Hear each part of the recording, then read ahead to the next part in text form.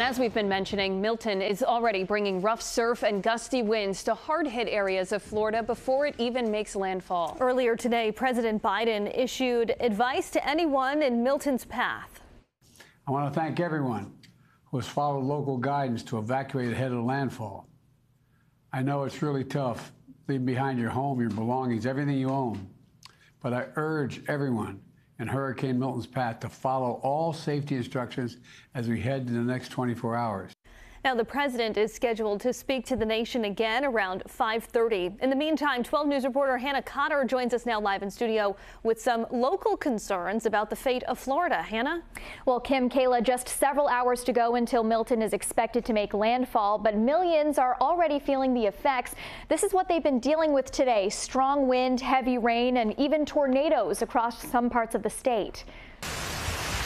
Hurricane Milton is barreling toward Florida's west coast. It's expected to make landfall late tonight as a Category 3 storm. Floridians are already feeling the effects of gusty winds and heavy rain, and several apparent tornadoes have also touched down in the state. More than a dozen Florida counties were under mandatory evacuation orders this morning, and while many have evacuated inland, north, or elsewhere, others are hunkering down.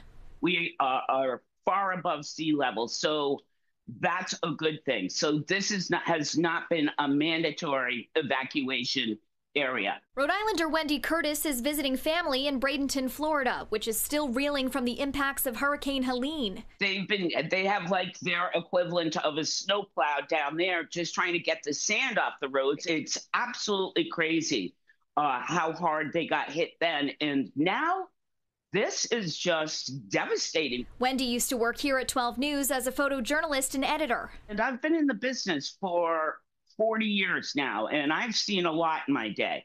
This is serious business. And a friend of mine actually just evacuated inland, while another friend told me she's going to try to ride out the storm in Tampa. We'll have more local reaction coming up at 5:30. In the studio, Hannah Cotter, 12 News.